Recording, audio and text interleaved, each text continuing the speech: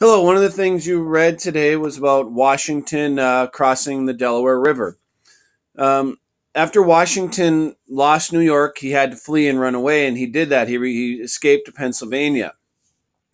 And Washington's army was facing a lot of problems. Many of his soldiers had left, and one of the words you read was desert. And when you desert, it means you're running away from the army without permission, which led to problems. They were just getting upset. They were tired of what was going on. And so they just had enough and they decided we're done. And so they left. And Washington knew he needed to come up with a plan to try to inspire his men to keep giving them something to fight for. So what Washington came up with as a plan to cross the Delaware River. The Delaware River forms the border between Pennsylvania and New Jersey. And he knew that in Trenton, New Jersey, there was a group of Hessian soldiers there. And we talked about Hessians being these paid soldiers that were from Germany that came over to fight. So Washington really needed a plan to do that. And so he said, okay, what he was going to do on Christmas Day was he was going to cross the Delaware River. So it was actually Christmas Eve, the night before Christmas. He'd cross the Delaware River, which was really a dangerous thing to try to do, but he needed to do it. So in the middle of the night, they snuck across the river using different boats or ferries. So they would have to move some soldiers at a time on these flat ferries. I'll show you some pictures in a second. And then those ferries or boats would go back and get more soldiers and cannons and things like that and bring them over. The picture in your book on 179 that shows Washington standing up on these ferries, that would never have happened. It's a very famous painting of him doing that, but he wouldn't have been standing up. It would have been very dangerous for him to do that. So after Washington crossed the Delaware and they were able to surprise the Hessian soldiers at Trenton, they really didn't get to put up much of a fight. And that was a great victory for when the the Continental soldiers defeated the Hessian soldiers in Trenton. And about a week later, they were able to go on and defeat the British at Princeton and get some badly needed supplies and things that they needed for his army. So Washington crossing the Delaware is very famous because it really inspired the men. It was a daring victory that he really needed. So this spot right here is where Washington kind of crossed the river and hid some of his ferries. So after they crossed the Delaware River,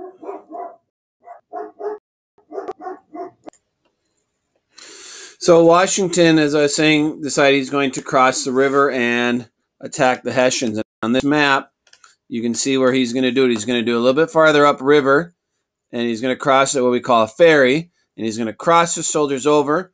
Then they're going to march down here, and then they're going to split into two parts to attack the Hessians in Trenton that way.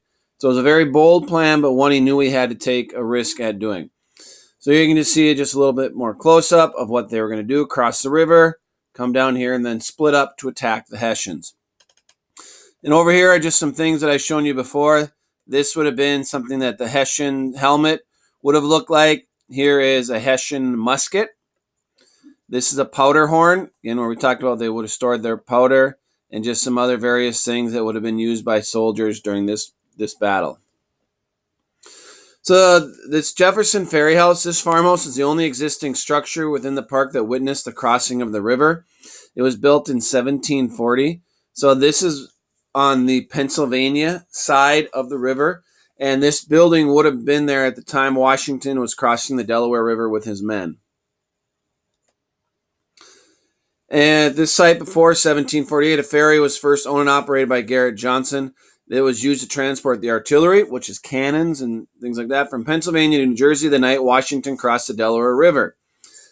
This ferry is a full-scale, authentic reproduction of the type seen on the river during this time. So this is an example of what that ferry would have looked like. And as you can see, it said here, it is a reproduction, so meaning it was not one that was used, but they made it to be about the same size as what they would have looked like. So they would just very easy flat bottom boat. You just stand on it, and here's another picture of it. So this is what you could use to load your men, horses, cannons, anything like that on there that you would need. And this is what it would look like. You just had a pulley system. You had a rope going across the river, and then they would just pull themselves along that rope like you are seeing there. Then eventually a bridge would have been built. But this is how Washington got all his men and equipment across the river. And then here's just another way they did it. If they didn't have ropes, they used long sticks to push their way across. Here's another example of a boat that would have been used. So this is a Dunham boat, where the other thing, the flat thing, was a ferry. So this is just another way that Washington got his men across. And every year they will have a reenactment where people pretend to be crossing the river. And so these are what those boats are from. Giant paddles to operate the boats. And here is a picture from the Pennsylvania side looking across the river to the New Jersey side. So the soldiers would cross from where we are. They'd go across the river to the other side. And now there's the bridge that they have going across. Very narrow bridge. Only very scary when you're crossing another car at that time. And here it says General George Washington and 2,400 Continental soldiers crossed the icy Delaware River from Pennsylvania and landed at this spot on Christmas night, 1776, on their way to attack the British mercenary force of Hessian soldiers at Trenton. The last of the rebel soldiers, horses, and 18 cannon landed from the Durham and ferry boats in the pre-dawn hours of December 26 and assembled in a snow-covered field next to the nearby ferry house. They made a surprise attack on Trenton at dawn, killing or wounding over 100 Hessian soldiers and capturing 900 along with their arms, which means muskets, ammunition, and artillery. So it was a big, big thing for Washington to do, and this is where they crossed. And you can see some ducks there visiting. So some more pictures of the Delaware River. And this is basically saying this is probably close to the spot where Washington would have stood watching his soldiers cross the Delaware River. And this is one of the houses that Washington used as his headquarters, so a place where he would make plans and stuff. So this building was there at the time Washington was at his headquarters, and at the time Washington was crossing the Delaware. This was a hotel, a little place that had a restaurant where the people staying at the inn could stay and have food and things like that. This is in the dining area. They're playing a game of checkers. They had a little place where people that were coming in to stay at the inn could have a beverage or two. And those just go down to close up the little tavern thing they have there. Babies would often stay here, so that's an old-fashioned cradle. Just a bed. Nothing really exciting, just a bed that they would have had. Another bed in one of the rooms in the top part is where the people would stay if they're staying at this inn. And that's just stairs that go up to another attic type part. It's hard to see, not the best picture. And then just some old-fashioned locks that they would have used when they put those doors down on the bar so nobody could get into it. And excuse me, this is the Continental Lane. This is the road over which Washington's army began its march to Trenton on December 26, 1776. And this is the route they would have followed when they eventually get to Trenton and surprise the Hessian soldiers there. And here is just a little monument in honor of the people, the soldiers that made that march onto Trenton.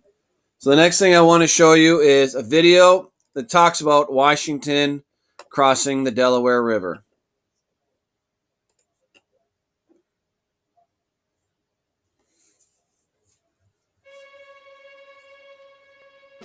Desperate for money, food, clothing, and ammunition, in early December 1776, Washington's army is falling apart.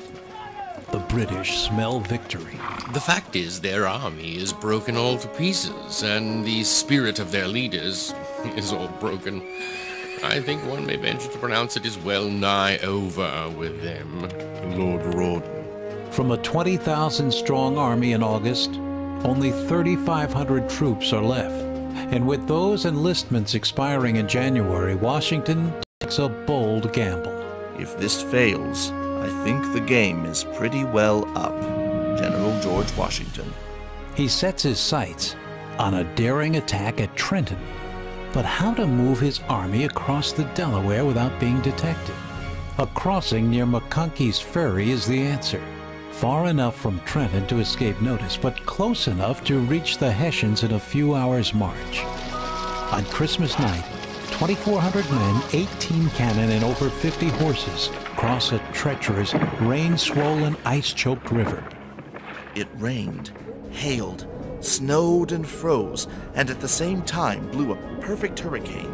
John Greenwood. Despite conditions, not one man, horse, or cannon is lost, but the operation falls hours behind schedule, and the cover of darkness is gone. But Washington and his tenacious troops have made their own luck. The Hessians, thinking no one would attack in such weather, cut short their normal scouting party. The Americans gain the advantage of surprise and drive the Hessians from Trenton, fend off 8,000 British troops, and go on to win a decisive battle at Princeton. In just 10 crucial days, from crossing the Delaware to victory at Princeton, the tide of the war has turned. The rebel soldiers begin to have more confidence. An unnamed British colonel.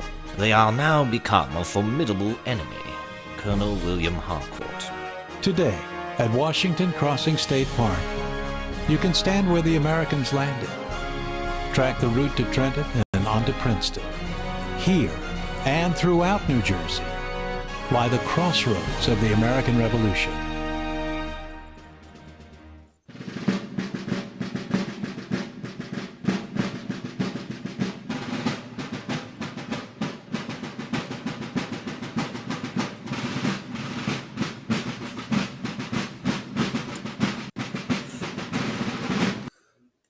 So that was a quick little video about Washington crossing the Delaware and how important it was. That would inspire a lot of troops to say, hey, maybe we want to continue in this battle and continue what we're fighting for. If you have any questions, please either call me, email me, or any way you want to get a hold of me. Thank you. Take care. Bye.